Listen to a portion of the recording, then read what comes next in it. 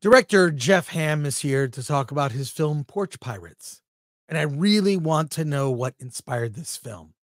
Because if you've ever had something taken from your porch, stolen, a package, you are going to want to hear about this. Hey, Jeff. Thanks for joining me today. Yeah, what's going on, Chris? A lot. This movie should inspire anyone who's ever had something stolen off their porch. It's happened to me. It's very frustrating. I leave the Amazon instructions. They don't always follow it, but I'm going to assume that this movie was inspired by that very thing, having packages stolen. It's so frustrating. Yeah, no doubt.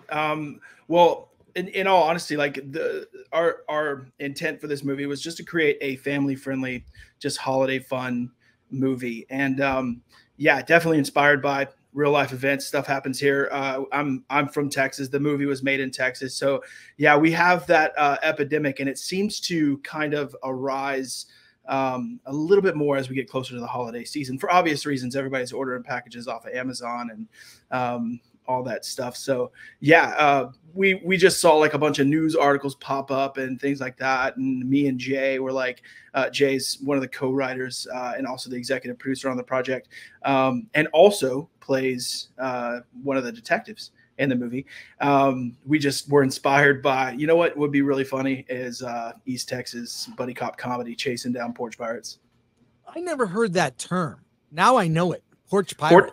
Porch pirates. Well, it's kind of funny because like when we were doing it, like Jay and I had been doing a bunch of research, right? We saw a ton of articles about, it's big with, Amazon getting as big as it is. Packages just getting left on porches. People are trying new and creative ways to keep people from stealing their packages. I think there's a YouTube guy by the name of Mark Rober. I think that's his name. He created like a device to stop porch pirates and stuff on his YouTube channel. But yeah, all those little things were like, you know what? This is kind of a funny premise, so we just built off of that. Yeah, I've seen those videos where someone opens a package and glitter blows up in their face. Yeah, exactly. It's hilarious. Yeah, no, but it's happened to me. I mean, recently. It's really frustrating. So, but what's weird is I love the videos where people just shoot like these weird videos that go viral where someone tries to steal a package or gets really creative about trying to take them too. It's crazy. Yeah. Or the fun ones are when somebody goes up there and they don't realize that the Nest Cam can actually talk back and they're like, hey, I see you. Yeah. Put it back. Put it back. Well, let's actually take a look at the trailer for this movie. So I've got it all hooked up here. Let's do it. Here it is. I'm going to go full screen on this. Give me a sec. I'm going to mute myself while we play the trailer. So here we go.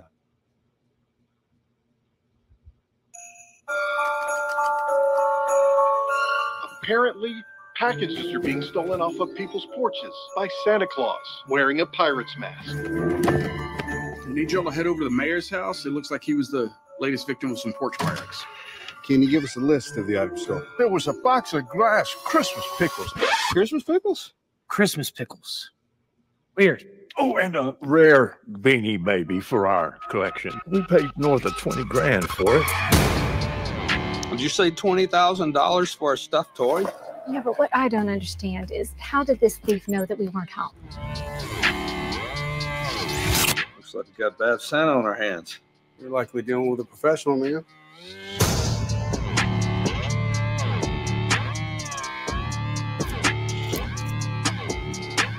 This kid look familiar to you? You know, his parents named him after some country singer, Kenny Rogers? Oh, yeah, that's it. With a name like that, you think he'd know when to walk away. Wow. She's a real keeper. Cotton doesn't take a holiday, sis. Just keep this on the down low. Yeah, we don't need the office knowing we just got outsmarted by a toy. Technically, you're 0-2. Stupid drone.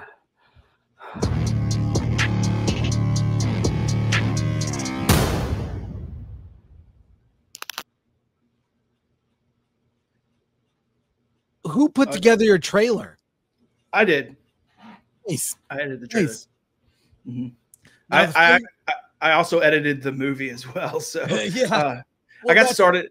Yeah, I got started in filmmaker, right? Yeah, do 5 jobs. Yeah, exactly. Well, especially when you're working with indie budgets. You get to wear a lot of hats, for sure.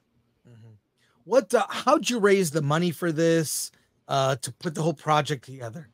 Yeah, so Jay's our executive producer, and he's he loves making movies, and he also loves acting. He's really great, but yeah, he basically he was the one who brought the money to the table for us to make it.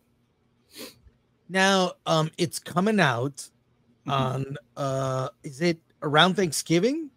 It's on Thanksgiving Day. Yeah, it'll be live on Amazon and Apple TV on Thanksgiving Day. Well, look, as an indie filmmaker, and I've made films myself, you have 9 jobs, not enough time and not enough money. What were some of the challenges in putting this project together? Some of the challenges were, and a lot of it was overcome by, we have a really great producer on set by the name of Ray Mons. And he's one of those guys. He's like 2 steps ahead of you every which way, hey, we need to go from house to house stealing packages off of people's porches. Like, how do you do that realistically? We have to walk into a neighborhood and knock on everybody's door and say, hey, can we film a quick moment on your porch? Like, you guys don't have to come out. We're not setting up lights or anything. And so we literally just went from house to house to neighborhood. And Ray was 1 step ahead of us the whole time and just like texting me the addresses or saying, hey, I've got one over here. I've got one over here. And so we were able to string together. That was probably the most challenging part of this entire thing. Everything else is like, you set up, you've got lights, you got your scene. We had an awesome warehouse that we could film in for the Porch Pirates little clubhouse. And then, the community was just so welcoming. We shot in Kilgore, Texas, and little East Texas town. And they were just so welcoming that they even like provided cop cars. And we were like, hey, we're going to film a scene. Can we have a couple cop cars? And like, how many do you need? We'll send them all, and I was like, oh yeah, we only need a few, but yeah, that's great. Yeah. Well, is it easier making, I mean, look, indie film is wherever you're making it, right? It's not like you don't need Hollywood, but do you feel like you got more resources at your disposal because you were shooting in Texas?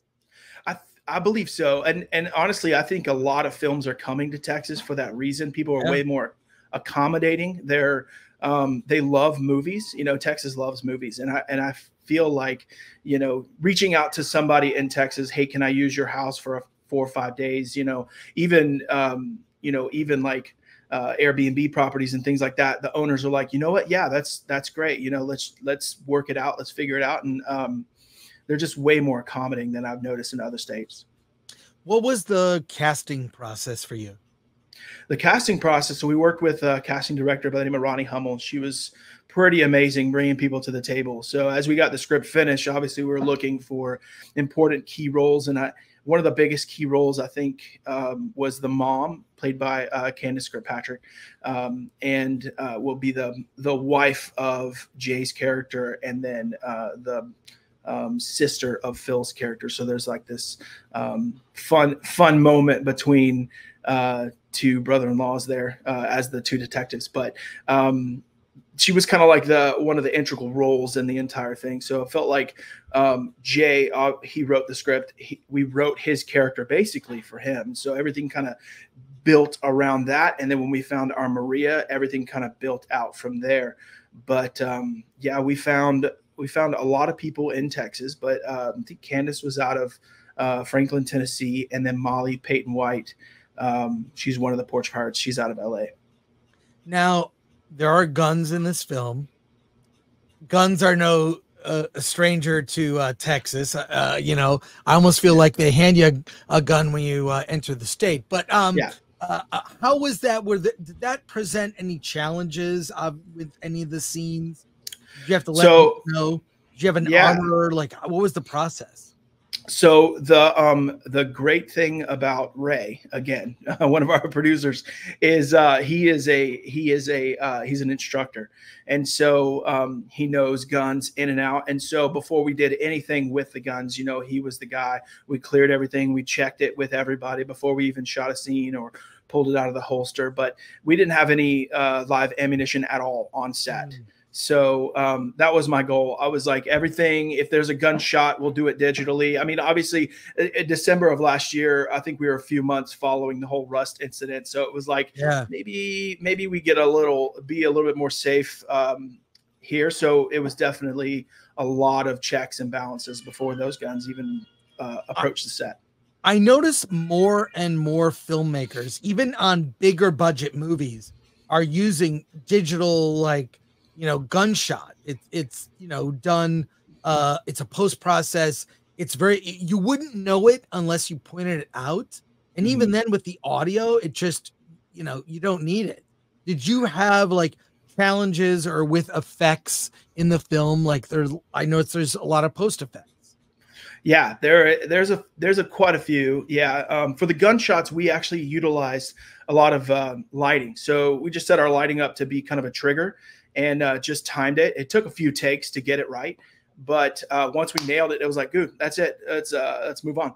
So yeah, that was one of the challenges, because as you know, if you fire, well, you may or may not know, but if you fire a gun, I've been to a gun range. I've been to Beverly Hills Gun Club. I've shot my share of guns. So the flash of a gun is its own light source, and so when you shoot it in a dark room or a warehouse or something like that, it changes the lighting. And so I really wanted to try to get that right. We actually only have one technical gunshot that's actually fired on camera. The rest of it is detectives with their guns out looking for, raiding houses and things like that. But yeah, there's only one that's on screen. I gotta think, with this being so rampant, I don't know what the stats are, but every person I know has had a package stolen. They've had an experience with that. I got to think that almost helps with the marketing. And here's one of the websites. It's porchpirates.mov, where you can get info on where to get the film. The trailer's there. But tell us, does that kind of help with the marketing? It's top of mind for people right now. Yeah, and I think as we get closer to Christmas, it's going to be more and more on people's mind. I'll give you kind of one of my experiences. I bought a camera last year, and on the instructions were I was supposed to be there to sign for it. I showed up to my house, and you have a $15,000 camera just sitting on my porch going, okay, this has been sitting there for 5 hours. Like, it could have easily, somebody could have walked away with it, and that would have been a kind of a disaster, just trying to sort through claims and all that stuff. And people do it all the time, and I couldn't even imagine. In the movie, one of the synopses is they steal the mayor's Beanie Baby, which was valued at $25,000, which is, Beanie Babies can get stupid expensive. Even though the actual Beanie Baby that he stole in the movie is probably like a $7 Beanie Baby. But we just built off of that, the idea that, at Christmas time, deliveries can get a little bit, frantic and busy. And maybe they don't get signatures all the time, because it's happened to me, and they'll leave it on the front porch, and it could be something of extreme value, so that's where we kind of built off of that. Cool. Well, Porch Pirates is out Thanksgiving Day, available on all platforms, I assume. Yeah, right now it's listed for Amazon, Roku TV, and Apple TV, but it will be adding a lot more streamers in the future. Well, just go to porchpirates.mov to find out where you can see the film. Check out the trailer. Jeff, thanks so much for talking to me on the show today. Appreciate it, Chris. Thank you so much.